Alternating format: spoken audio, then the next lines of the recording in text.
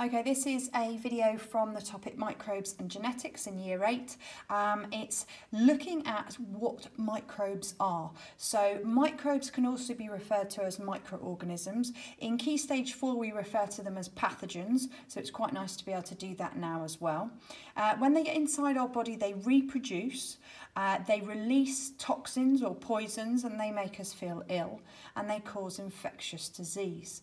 Okay, and we've got 4 different categories within the pathogen group. Okay, so we've got bacteria, and bacteria, an example would be salmonella, which is causes food poisoning.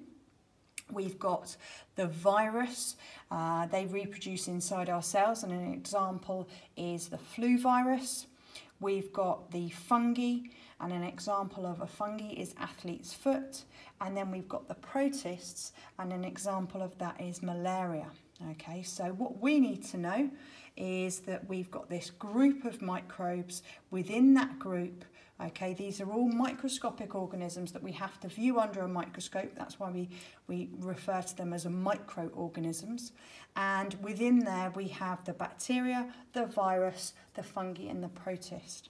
Okay, hope you found that useful. Thank you.